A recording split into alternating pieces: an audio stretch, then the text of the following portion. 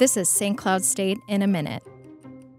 Stewart Hall opened in October 1948, built to fill the need of more classroom space after the end of World War II. Stewart Hall was built partially surrounding Old Main, a building which at the time was a fire trap. Students were actually urged to not smoke in Old Main for fear of a possible fire.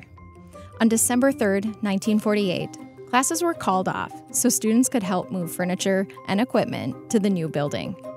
Named after 1910 alum and resident director at the time, Warren Stewart, the back portion of the building, nearest the Mississippi, was originally built without the second and third floors.